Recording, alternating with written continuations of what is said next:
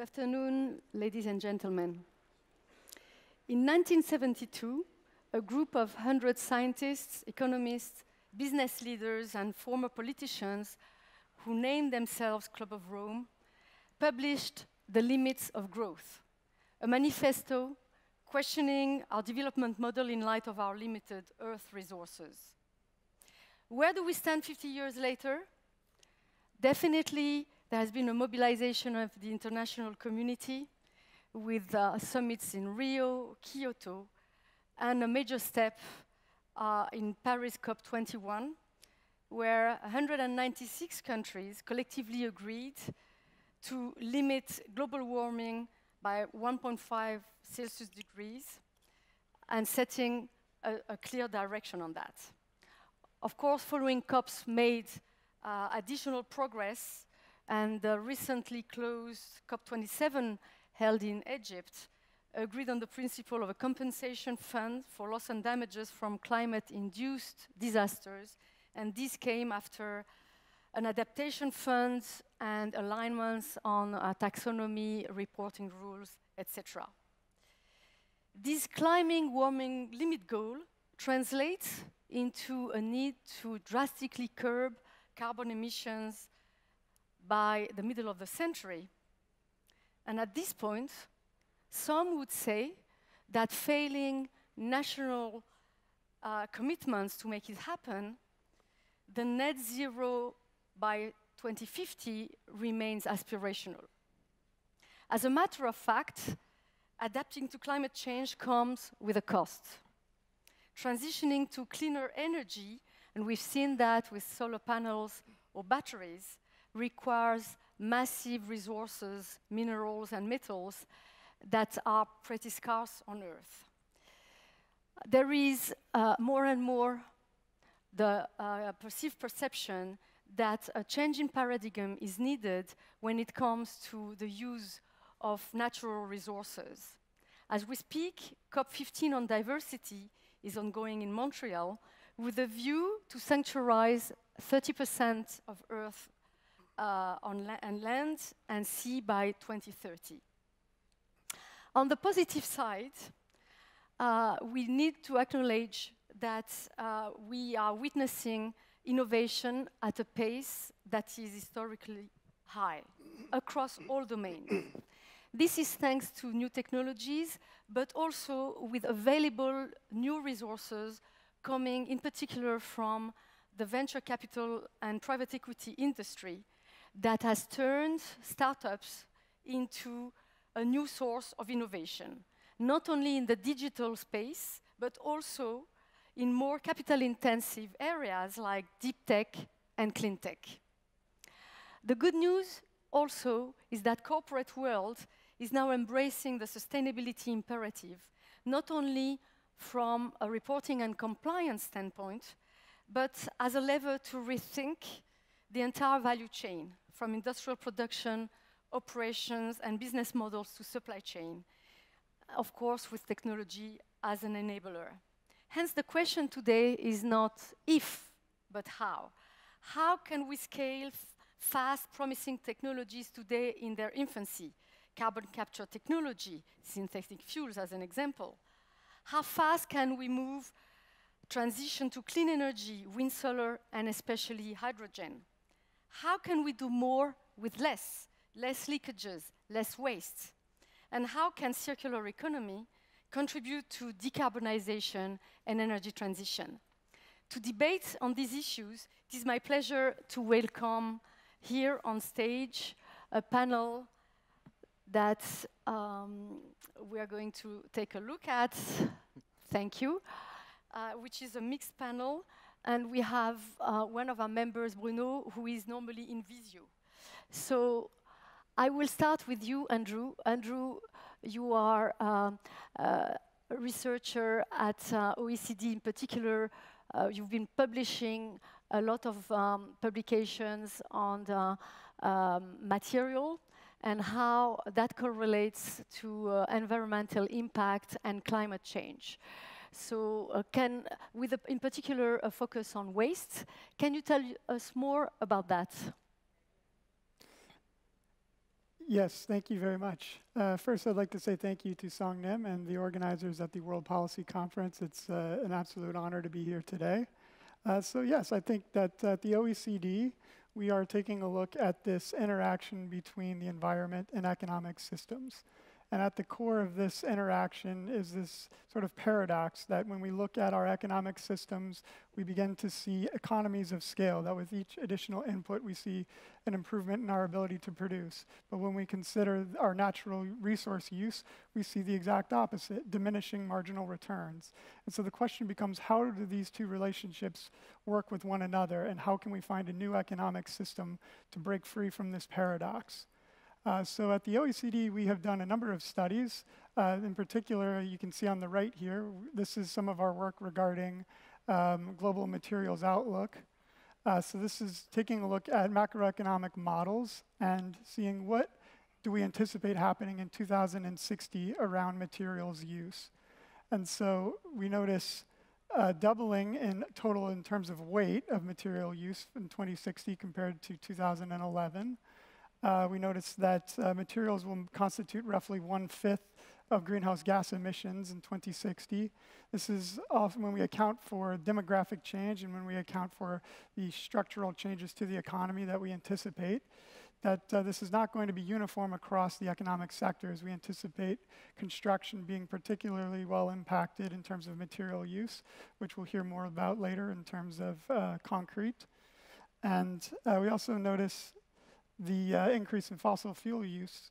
And so this is a question about material use that has been around and has preoccupied economists for a long period of time. I think 200 years ago, it was Turgot from France who noticed this diminishing marginal returns when applied to agriculture. When we talk 100 years ago, it was an analyst at the United States Geological Survey who mentioned that we might be facing peak oil within the next 3 years. This was 100 years ago. 50 years ago, you mentioned, Lucia, the Club of Rome. And I think in the last 50 years, there's a bit more nuance around resource use. The fear has sort of developed away from a fear of exhaustion of resources into more looking at the impacts of our use of natural resources. And so when we think about these impacts, one way of thinking of this could be the planetary boundaries at the Stockholm Resilience Institute, and noticing biodiversity and biochemical flows, that these are areas that we've already gone beyond what we would expect from our economic system. And we look at what's next. It's possibly land use, it's climate change. So these are big problems facing our economic system and how we use our natural resources. And when we think about what could possibly be the solution, I think one area that the OECD is very interested in is in circular economy. So this is on the left side of the screen here. You can see what we mean by circular economy. We break it down into 3 particular parts. We think about efficiency. How can we use natural resources more efficiently, get more economic productivity out of a certain amount of resource use? How can we slow our resource use, meaning how can we use and keep products at the highest value possible for the longest period of time possible? And then we also want to close our economic systems. We want to address the leakage of our products into the environment and the impacts that they have. So we can talk a bit more with the next slide here about applying this to one particular material use, which is plastics. So I'll just wait for the next slide to appear. Should I move? But essentially, we've done a similar project around global materials outlook. We've done a similar one just recently with plastics use globally. So this was, when we take a look at plastics, these are a ubiquitous material in modern economies. That we see this more so in the OECD countries, but we anticipate growth in the use per capita in the non-OECD countries between now and 2060. So on the right side, you can see that we've estimated in 2019 that the economic system produced 460 million tons of plastics. That when we talk about why this is an issue, of that 460 million tons, 350 roughly became waste in 2019. And when we consider this growth, we also notice a growth in what is leaking to the environment. So in 2019, we estimated that roughly 22 million tons of plastics leaked into the environment. when you compare that with what was recycled, we estimated that 9% of total plastics waste was recycled in 2019. So this is a major problem facing us. And just last week, we had the first meeting of the Intergovernmental Negotiating Committee, taking a look at a binding commitment regarding plastics, which was agreed upon through the United Nations Environment Assembly. So I think this is my first intervention to describe the issues, and I look forward to describing policy solutions in the second intervention. Thank you. Thank you, Andrew. I'm now moving to Yosung Yim. You're VP, Vice President at Corporate Strategy Center of Yosung Corporation, a prominent South Korean conglomerate. And what's interesting is that your company is already embracing natively, to say so, recycling in all its processes. Could you tell us more about that? Sure. Thank you, Lucia. For those of you who don't know what Hyosung does, today we have a very diversified business portfolio ranging from textiles to energy, chemicals, and advanced materials. But what you have to understand is that Hyosung started out in 1966 as a maker of nylon and polyester fiber. And since then, we have expanded these products into tire cords, carpets, airbags, seat belts, to name just a few. Therefore, the big portion of our recycling program in Hyosung revolves around the reuse of pre-consumer and post-consumer nylon and polyester waste. Currently, we can do most of the mechanical recycling of polyester and nylon. But chemical recycling is much harder.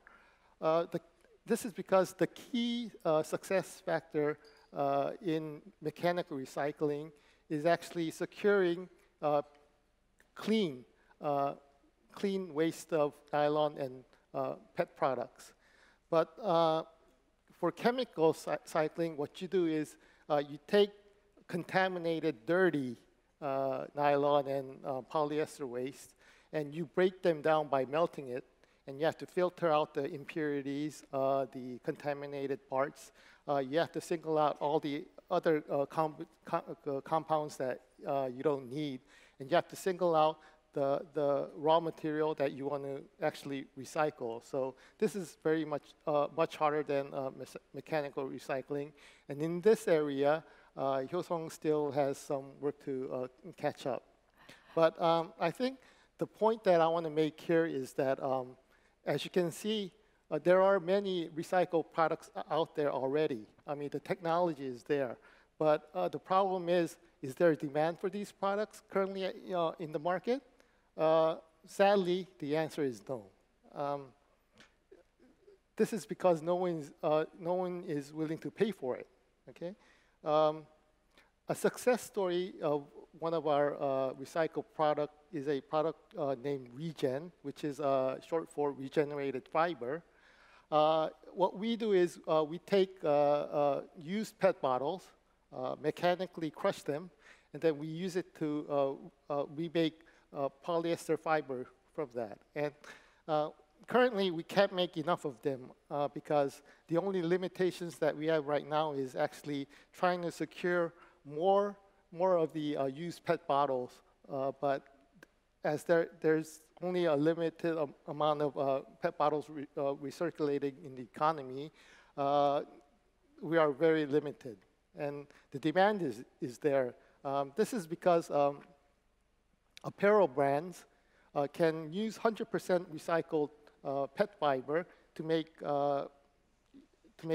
jackets and a lot of clothing. But they're willing to take on these higher prices, which is about 15 or 20% higher than normal non-recycled PET products, PET fiber.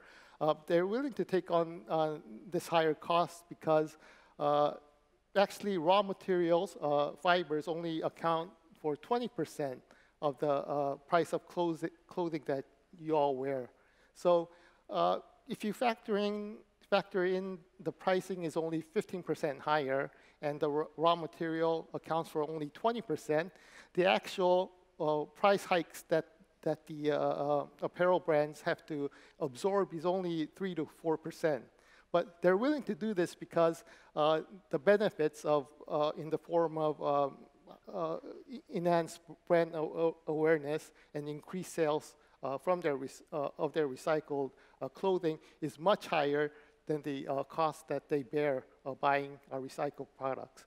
But this is a success story. But the sad thing is that most other polyester and nylon products that we make doesn't share the same story.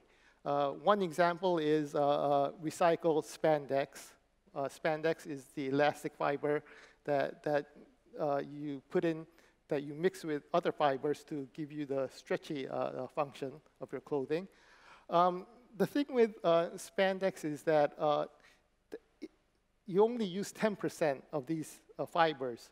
You mix 10% spandex with 90% nylon or PET fibers. So for apparel brands to actually buy higher costing recycled spandex into their brands and then calling it, how would you say, eco-friendly products is really, I don't think no consumer will buy that story.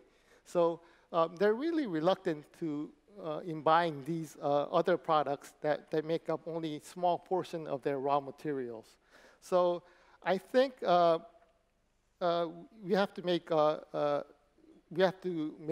more attention needs to be made to increase demands for products that are already out there. And I think this is crucial if you want to actually get the circular economy going as fast as we would like them to. Thank you. So the quality of what needs recycling matters, right? So one of your byproducts in your industrial process is hydrogen. And you're now looking at that as not only a byproduct, but also a source of energy, of course. So tell us more about that. Okay. As Lucia just said, Hyosung, we produce hydrogen from a process called PPDH, dehydrogenation process. What we do is we take a molecule of propane and we strip it with 2 molecules of hydrogen. And if you strip propane of 2 molecules of hydrogen, you get a substance called propylene. And if you mix together more propylene with each other, it becomes polypropylene. And polypropylene is the raw material that is used to make thermoplastics. For example, hard piping, protective films. So it is the source of plastics that we use every day in our lives. But with the hydrogen that is generated in the process of making this polypropylene, what we do is we are taking this hydrogen and we are actually recirculating that into the economy as a fuel for mobility. We're doing that currently as a 50-50 joint venture with Linde of Germany. And we are currently in the stages of building the liquefaction plant. What we're doing is we're liquefying the hydrogen gas. Currently, all of the hydrogen that is consumed within Korea right now is supplied in the form of gas. But you may ask, then why are you liquefying it? It's really about the economics. If you have a vast network of pipeline that is just dedicated to the transport of hydrogen, then hydrogen gas makes sense. But without that network, it is far more cheaper to actually transport large amounts of hydrogen to wherever you want within Korea. This is mainly because liquid hydrogen has a density which is only about 1/800th of hydrogen gas. This means that you can transport 13 times more hydrogen to refueling station or wherever you need it. Yes, additional costs are borne because we have to actually add the liquefaction plant. And also, we have to keep the hydrogen low to minus 253 degrees to keep it in the form of liquid. Yes, that adds costs to the hydrogen costs.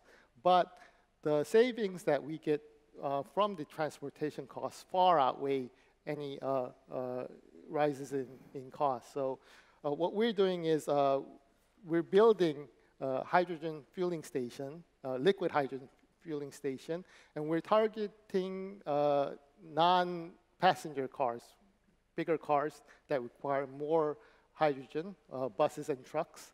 And we are targeting opening up our plant and our refueling station early 2024. Yeah. Thank you. So definitely, besides the byproduct, what is interesting in that example is that you become an energy producer.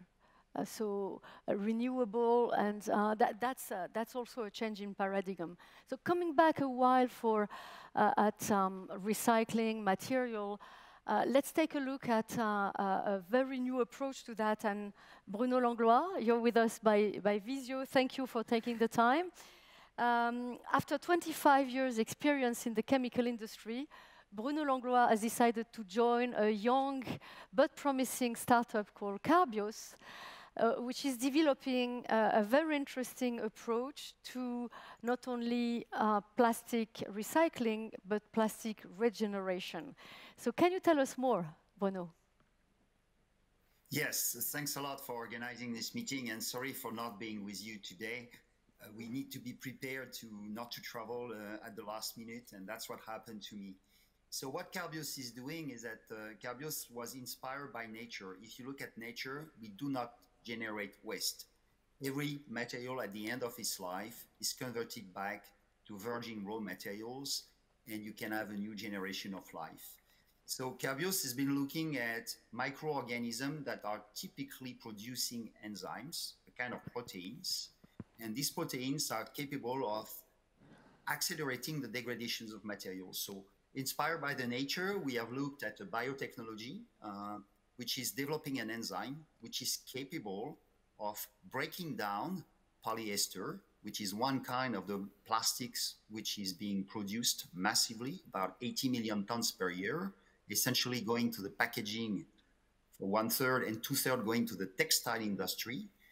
And this enzyme is capable of breaking down this polymer back to its two constituents, the original constituents that we're using today and which are produced by oil. So in one word, what we are doing is capability to take our waste and convert them back to raw materials to reproduce polyester, one kind of plastics. And you've seen the number, it's big numbers. So where we are today, and if you look at the first slide, we are now at the demonstration level. So we are generating all the data which are needed to build a plant that we plan to have operational in 2025. And this plant will be able to convert about 50,000 tons. So it's quite small at the scale of what we are doing. And that will be one of my points later. But we'll be able to convert 50,000 tons of waste containing PET back into raw material that can be converted back into virgin-like PET. This is important. And if I move to the following slides, we are showing that on that slide that the process that we are operating, so you have a biological process, so an enzyme which is breaking down like a scissor, a molecular scissor, and the conversion rate is quite impressive. Huh? This has been 10 years of work in the biotechnology, but we are capable of converting 97% of the PET present in the waste. And an important point here also is to say that we work in water in moderate temperature because enzyme is something, it's It's a material that doesn't work in a solvent, but we're working in water. We are degrading 97% of the PET which is present, polyester which is present in these samples in less than 24 hours. And even if in the waste you have other materials, and that's important because when you look at plastics, sometimes you are mixing with other materials, you have dyes, you have heterogeneous materials. You look at your bottles, you have the label sometimes which is made of something different. And in the textile more particularly, you have mix of fibers. We mentioned elastin just a few minutes ago. The enzyme will only be able to recover what is inside the PET. So we can extract without separating physically the material what is important to remake a virgin-like polyester.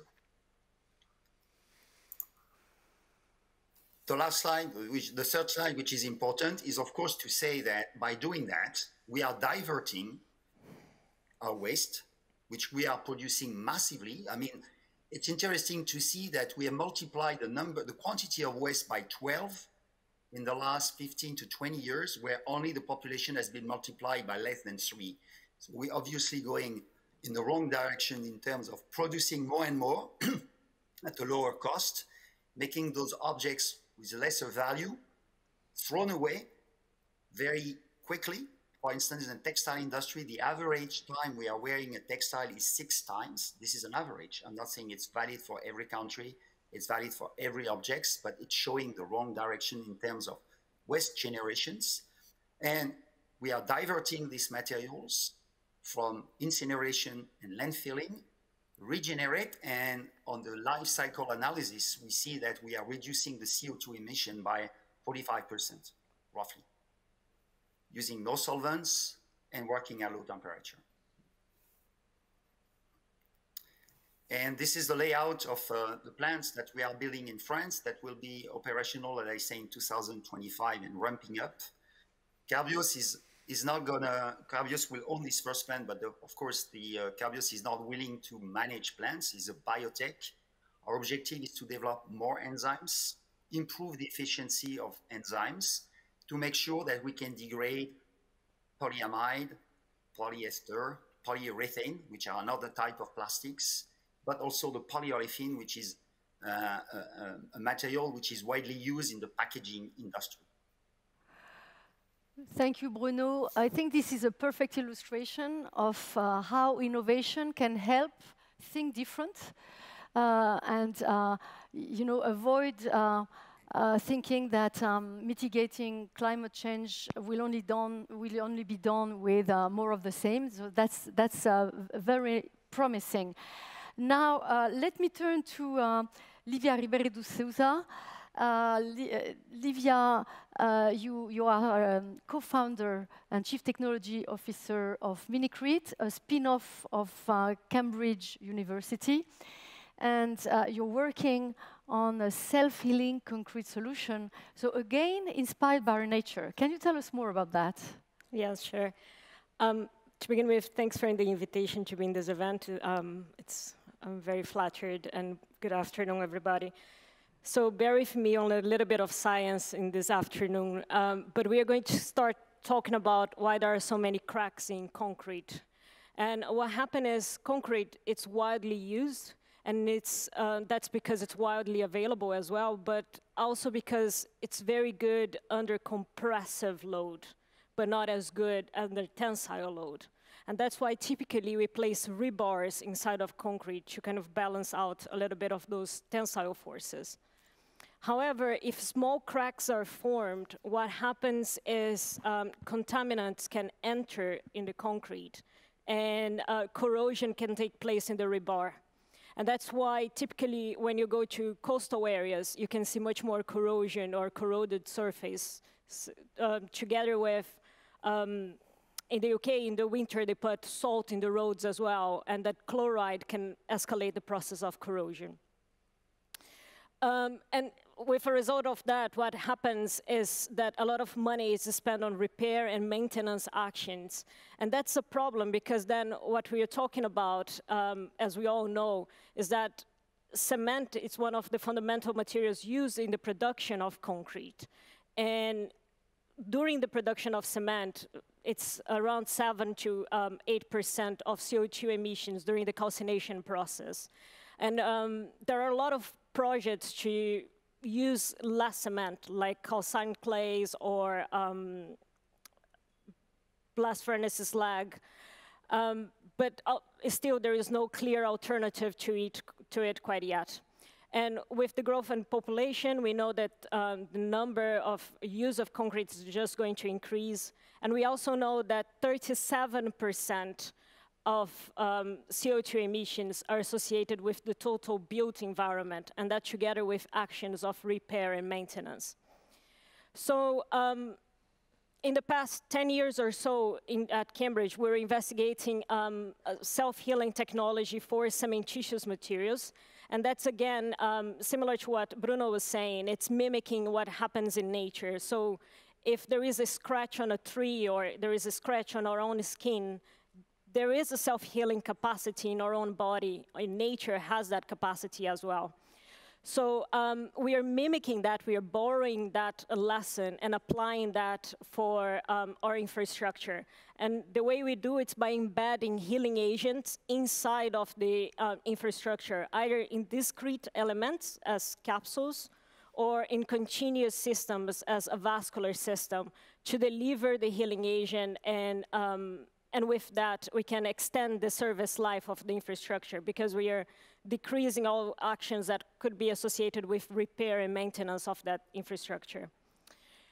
We tested that system in the lab, and it's showing a lot of potential, but now we started Mimicry to investigate pathways for commercializing that technology, particularly focusing on the scaling up, but also establishing partnerships to de-risk the technology in application in the relevant environment.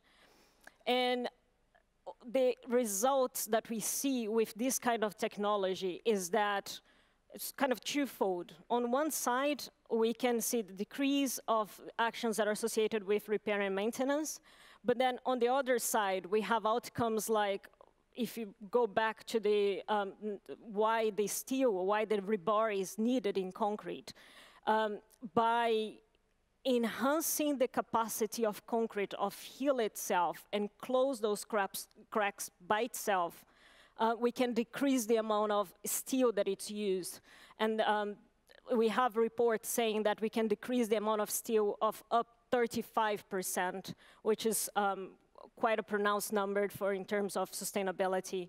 And we are also keen on investigating how we can decrease the amount of cement that can be used once that self-healing technology is deployed.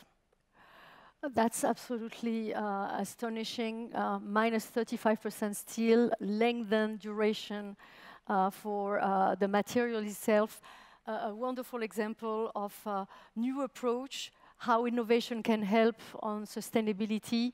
And these two examples are part of the biomimetic technologies, which is impressive because they are inspired by nature. So if now we move to the corporate world, Florent Drillon, you're in charge of sustainability services at Capgemini. And when you talk to your clients, are they all thinking, as we heard before, you know, like 10 years back, I had on my agenda digital, 5 years ago, sustainability, and now geopolitical uncertainties.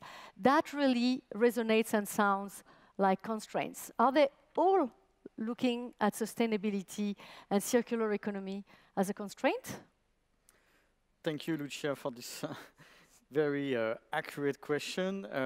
Indeed, we discuss a lot with all our executive clients, and circular economy has been around for quite some time. It's not a new concept, but we are still stagnated at around 9% of circularity in the material that are injected back in the economy today. And thus, there are a lot of incentive, as you mentioned, the sustainability imperative, clearly. We heard a lot of very interesting discussion this morning also about the geopolitical pressure and the lack or the difficulty to access to materials, which raises a lot of new questions regarding sovereignty. The price of lithium has gone up, and the price of battery using lithium has gone up this year for the first time in a decade. So it would be time to increase circularity. The difficulty when you compare it to the digital transformation is that digital transformation was adopted faster, first by addressing customer. Sustainability and circularity, the difficulty to put it in place, and that also explains why it is so slow, is that you have to rethink completely your business model and your operating model and your supply chain. And that's exactly what the executive tell us. We recently did a report on circularity, and 70% of the executive we addressed tell us it's complicated. The reason why circularity is not enforced massively, scaled up, except at innovative company like we see today, it's the scale of the transformation that is required. The lack of incentive. Financially, some companies still see that it takes more time to have a return on investment on circularity project than traditional project. And the lack of skills and capability to implement those. The good news, if I may say so, is that we have more and more triggers to go toward more circularity. The first one is the sustainability imperative, and we've had great example of how using circular, using a biomimicry principle, regenerative principle, can reduce GHG emission. But it is also seen as for 50% of the executive we interrogated as a source of cost reduction. And as well, there is a lot of innovation that enables circularity. Biotechnology, synthetic biology clearly is one of them, as well as the convergence between the physical world and the digital world. A lot of the circular economy principles were just principles and were not really easy to implement in the past beyond burning waste to produce heat or energy. Now, with the development of a lot of new technology and the fact that everything is connected, you are able to develop circularity. For instance, the emergence of platforms that enable you to go toward more sharing economy. You know, instead of selling car, you sell the access to a car. That's what we see with companies which are enabling car sharing, for instance. But as well as the traceability, which has been seen as a major issue to enable circularity. And we have now, somebody mentioned cryptocurrency, but the technology behind it can also be used for traceability reasons and also to enable what is difficult today, which is the reverse logistic principle. So being able to trace your product down to their usage point, but also organize the new supply chain and gather them back to be reassembled, refurbished, and reused. So technology is clearly a level and an innovation that will help us accelerate the move towards circular economy.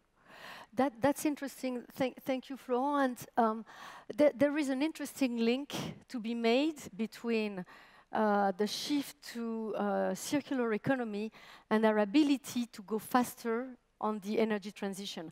I believe you've done a recent survey for France that tells a lot around that. Can you give us a little bit more insight? Yes, so we worked with the French National Institute for Circular Economy, and the ask was, given the constraints we have on resources due to the different crises that we discussed today, but also due to the ambitious target that we have to reach the decarbonization of our economy, is it sustainable? I mean, you mentioned the planetary boundaries. Clearly, we've been burning, I think, around 1.7 Earths in usage of material. If everybody was living like France or UK, that would be 2.6. So there's clearly a need to go toward more circularity. I think around 100 billion tons of material are used every year. So that's 4 or 5, almost 5 times more than during the period of the Clover Foam in 1972. So that's clearly not sustainable. And the study we did was to show how to enable the energy transition leveraging circularity principles, which are avoid, reuse, replace, and refurbish. And what we found is that applying all these levels would enable to to unlock 70% of the need of material and minerals that are needed to produce the equipment that are required for the energy transition, like the solar panels, the batteries, the electric cars, etc., etc. And that could lead to reducing, and that the figure is close to what you were saying, around 40% of the GHG emissions. So circular economy is not nice to have. I believe in the journey toward energy transition and sustainability, it's really a must. But it means also changing the mindset and seeing beyond just recycling, but opening to new business models, such as shared economy, and also going back to sustainable product design, so thinking a product right from the start that is not only performant, which is what companies have been doing for years, delivering a very performant product, but delivering a product that is resilient and then can be used in other value chain, in other industries. So circularity is part of the answer to enable faster energy transition. And on that affordability question, there is scarcity of some of these resources, but there is also a question, for instance, on hydrogen. Green hydrogen is very promising, but raises a huge question of affordability and cost. So, Yusung, you've been giving some thought on that very precisely. Can you share them with us? Yeah, sure. I think the most important factor going forward to bring down hydrogen costs so that they can be affordable to customers is, without doubt, government subsidy. Hydrogen is an expensive fuel right now.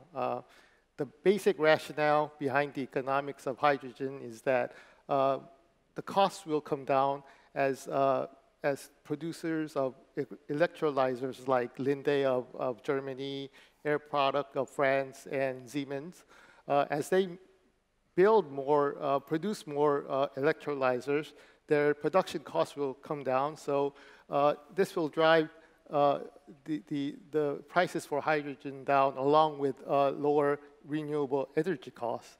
But according to Bloomberg New Energy Finance, currently in 2022, the cost of producing green hydrogen in Korea is $7.85. They forecast this cost to come down to $2.47 by 2030, and to $1.43 by 2050. But what I am concerned recently is that simply the demand for hydrogen is not growing as fast as we would like them to. In Korea, for example, the government's initial plan by the end of this year, 2022, was to have 67,000 hydrogen cars out in the market selling and running. As of the end of October of this year, that number was 27,870 cars. So only 43% of the target has been met. So why is this? When you look at customer burden, I think that customers are very well subsidized when they buy their hydrogen cars. For example, the price of a Hyundai Nexo, which is the hydrogen car offered by Hyundai, the price tag is $57,000. And what the government does is that they provide around $26,000, which is around 46%. So customers can buy a Hyundai Nexo for $31,000. This is roughly the same as a mid-size SUV, Hyundai Santa Fe, out in the market. So definitely customers are not losing by buying a hydrogen car in Korea. In terms of fuel costs, there is a de facto price cap on the price of hydrogen that is used to fuel the cars, which is at around $7 per kilogram. But if you want to compare the cost of hydrogen to diesel and gasoline, you have to compare it in terms of how many kilometer it's going to go for every, how much it costs for every kilometer that the car is running. So for hydrogen cars, the cost is 9.5 cents per kilometer. For gasoline, that's 11 cents. And for diesel is 10.6 cents. So in terms of fuel, customers there, again, are definitely having incentives to buy hydrogen cars. But in the end, customers, they complain, when we ask them, why aren't you buying more hydrogen cars? What they complain is about there's not enough fueling stations out there for them to refuel their cars. So, and if you ask hydrogen suppliers, like Hyosung, we complain, hey, there's not enough vehicles out there for us to build more hydrogen stations. Yeah. So this dilemma really becomes a classic question of which comes first, the chicken or the egg. Mm-hmm. If you look at the graph in the presentation on the screen, that is the average loss incurred by a single hydrogen station in 2021 was $76,000. The government covered around 61% of those costs, but that doesn't include the 50% depreciation cost for actually investing in the facilities. The government gives you money, 50% of the money that you need to build a hydrogen station, but they don't provide funding for the other 50%. So that is incurred as a cost to the hydrogen fuel stations. So if you factor in this depreciation cost, the coverage of government subsidy is only around 40%. So I mean, if you're losing money every year, I mean, I don't think businesses are gonna build more hydrogen stations. So the basic rationale behind hydrogen is, as I mentioned, more demand, producing more electrolyzers, bringing down the cost. But if demand is not picking up as high as we would like, then do you think really the makers of electrolyzers, would they be producing more electrolyzers? No. And I think this is where I think the government has to really think about in what volumes do they want to subsidize the hydrogen industry. So yeah. Definitely government funding is the most important factor between now and 2030 and 40 until the price of hydrogen really becomes affordable to customers. Oh, thank you, Hyosung, because on the back of this illustration, very pragmatic and detailed illustration based on, I assume, Korean market, it's clear that for the hydrogen, it's an entire value chain. In order for it to become, you know, a retail, including up to the cars, a source of affordable energy, it requires a lot of investments and not only subsidies for the end consumers. So that definitely calls for a question regarding, and I'm turning to Andrew Brown, regulation has an impact. We will see. First, it creates a momentum. When it's mandatory, it incentivizes behaviors. And there is, that's one aspect of the coin. The other aspect is public policies can incentivize also with subsidies the use of this energy or the other and behaviors in general. How do you look at it from the OECD standpoint? Yes, so the OECD, I think, is a wonderful forum for our member countries to have conversation with one another, to explore what has been working, what are the lessons learned from policies, And I think that there are three angles that we're taking a look at that are quite important. And the first being that there's not necessarily going to be one silver bullet which solves the circular economy problem. And so rather we're looking at a policy mix and how can you combine several policies to create the incentives such that the sustainable or the environmentally friendly choice is the one that's the most obvious choice. And so this begins by taking a look along the life cycle. When we talk about products, they have impacts, environmental impacts from their extraction, during their use, all the way to the end of life. And so if you have just a singular focus on one of these parts, you will miss the larger picture. And when we take a look as well, we see there are opportunities. You mentioned regulation. Regulation has a role in removing some of the most obviously hazardous elements of products, to remove them from the market, to make sure that they're not creating problems. As well with design, when we know a particular design makes sense, this can have a particular role. Then there are price-based mechanisms, such as subsidies or taxes, to make that choice the obvious choice. As well, at the OECD, we have been looking at extended producer responsibility for over 30 years.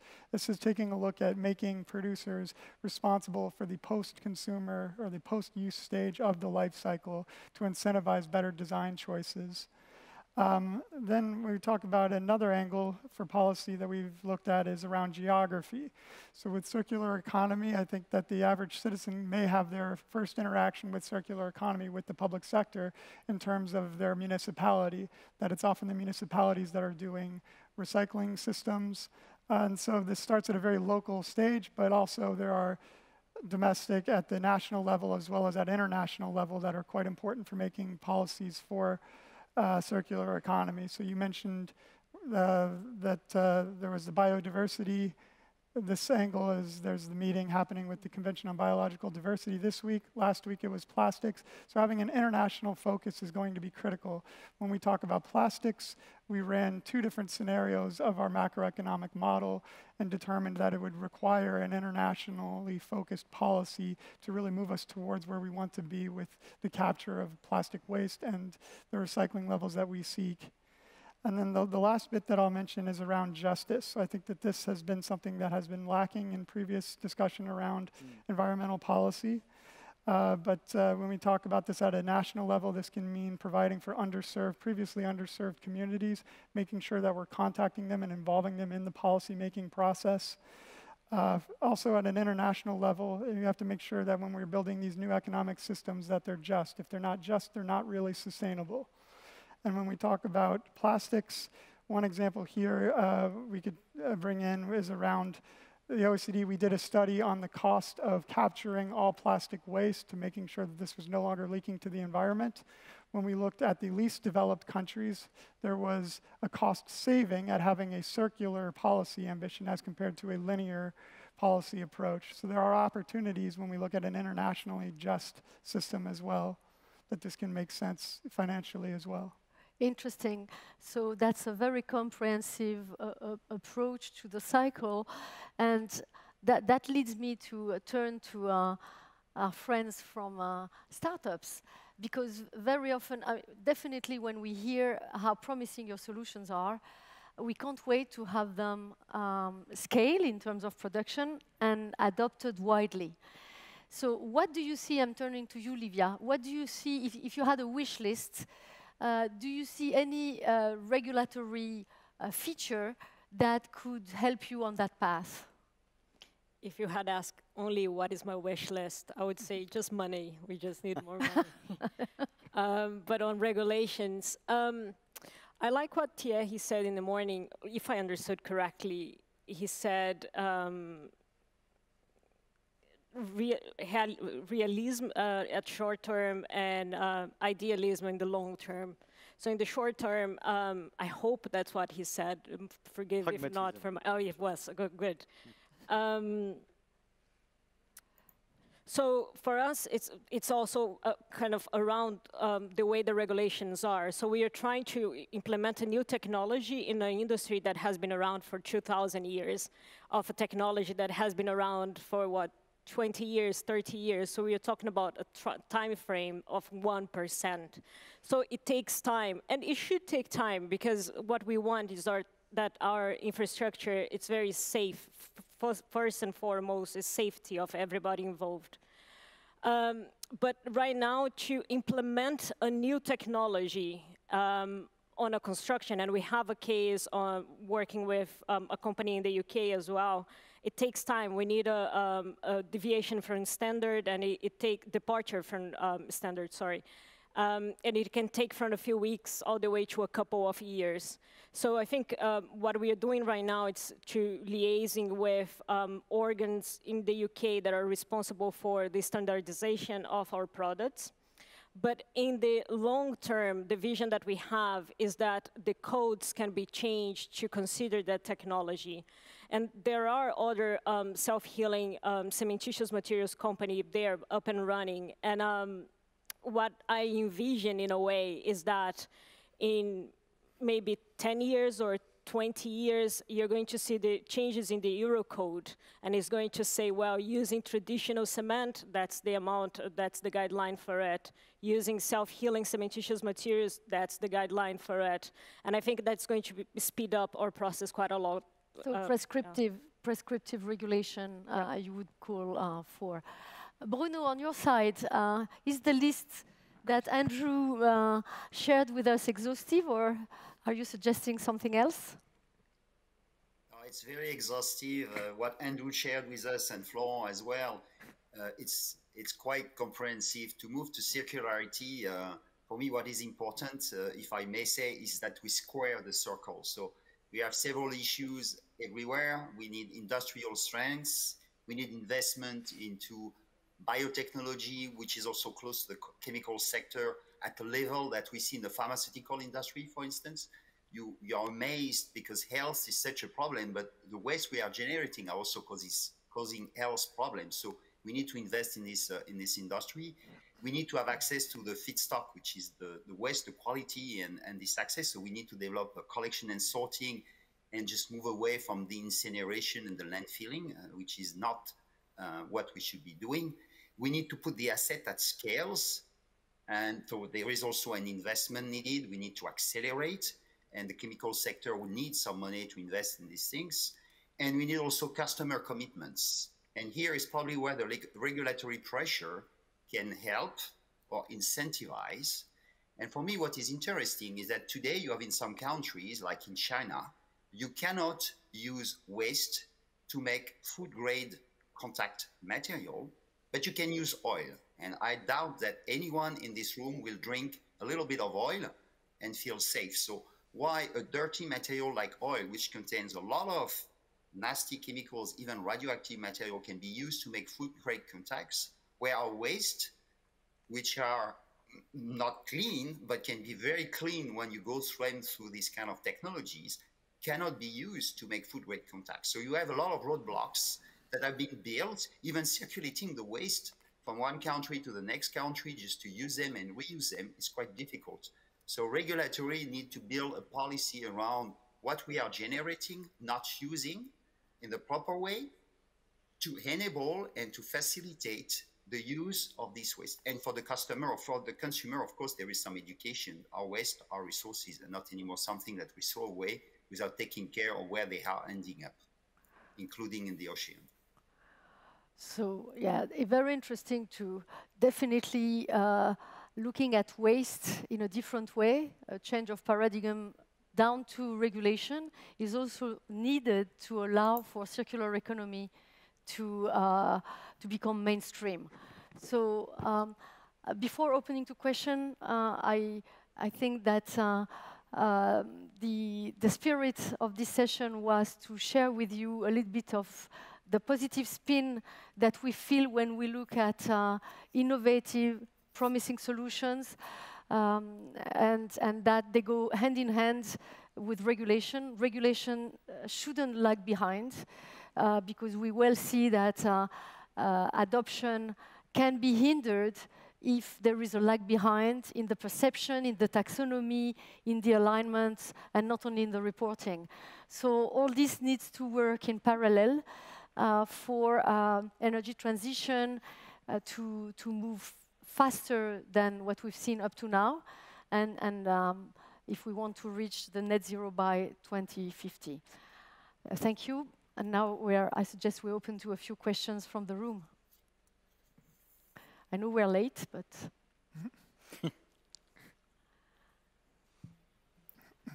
I'm Meir Shitrit from Israel. I enjoyed to listening to you. It's very encouraging to see that really there is a chance to change the situation of the world in the future. I'm glad also as well that it's funny that the president of Brazil had lost the election. Yes. Because now maybe they will stop the destroying of the Amazon forest, which contribute a lot to the quality of life. I wonder if you hear about some of the methods that now are checked in Israel by high-tech people. They think that it is possible, maybe, to develop things that will absorb the carbon from the air.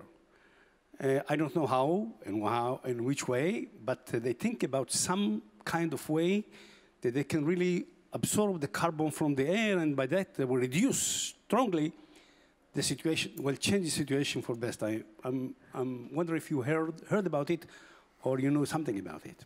Thank you. Florent, tu veux? Yeah, very quickly, because it can be a very long conversation around direct air capture technologies. But we have a company in the West Coast, and they're working on project like that, which is basically biomimicry and copying nature, and by using material that have the ability to transform and to capture carbon out of the air. So yes, there's a lot of innovation in that field. It's in the early stage of, I'd say, science, but there's a lot of investment in this stage. Yeah, just to make a comment that as a Brazilian, I'm very happy that Lula won as well, and that we have a little bit more chance with the Amazon forest. And it's interesting when you go to meetings about cement producers in the UK, and they are mainly talking about the possibility of carbon capture, and that's very fundamental for that industry as well. Yeah, I know that there are some technologies out there, but there is a lot to be developed still on that front as well. Yeah. Bruno, you wanted to add something? Yeah, I just wanted to add one comment, which is general to everything we are developing here, is that even if you look at new technology, you still need to produce materials to make those technology efficient. So this kind of huge vacuum cleaner that can capture CO2 will use a lot of minerals to be built, this kind of ceramics or zeolites, from what I've learned about these technologies. And we still have the issue of the raw materials. We need to be more circular, because to build those huge materials, use vacuum cleaner, we still have the issue of what we do with the waste we are generating today. So we need to address the circularity, reduce our consumptions of raw materials. And those ceramics, they need to be mined. It's a lot of issues also when you are mining the ground. Our iPhones or our telephones, if you're a Samsung lover, they weigh only 500 grams, but actually, if you were carrying them with what the waste you have generating, they will be tens of kilos. Absolutely. Is there a question there? Thank you for this fascinating panel. I love, in particular, the biomimetics idea. Very inspiring that nature can teach us how to protect nature. Question is the following. I see you combine some regulations, some incentives. There's a need for money, but I was thinking, why not find a circular funding mechanism? By that I mean making sure, building on what you just said, that those who produce materials that's going to generate a lot of waste pay for it. So include in the price of goods the price of waste, ultimately. So what we called in the past the externality negative. So this is something I'd like to have your views on. How can we create a self-funding mechanism where the mainstream funds the future?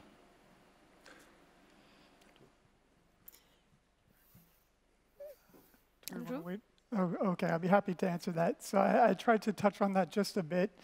This I would call extended producer responsibility. So in the OECD, our definition of this is taking the post-use stage and making the producer either financially or physically, in some cases, responsible for this. And so we have quite a wide definition of which policies fall into this overall approach. But you could think of deposit refund systems. You could think of take-back requirements on the producers. You could think of financial obligations at the point of production. And then we would call this an advanced disposal fee. And that these are used quite extensively throughout the OECD.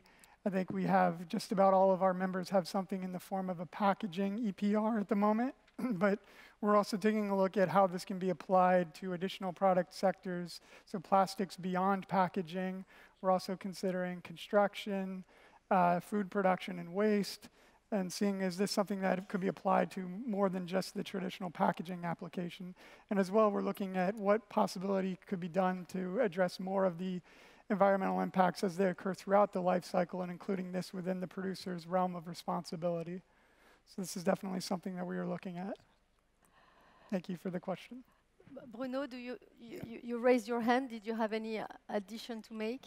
Yes, I think Andrew summarized it pretty well. The EPR, the extended responsibility for the producer, is one way of collecting money, and if it's done cleverly, so for instance, you put more money to be taxed when you put a material which is difficult to produce, which is producing a lot of CO2 and very difficult to recycle, then you are generating extra revenue and force the people to be more clever in their design of products.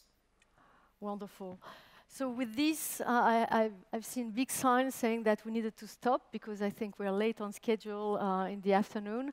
We thank you all for your time and your attention, and we definitely can continue the discussion over lunch, breakfast, and in the next days. Thank you. Thank you all.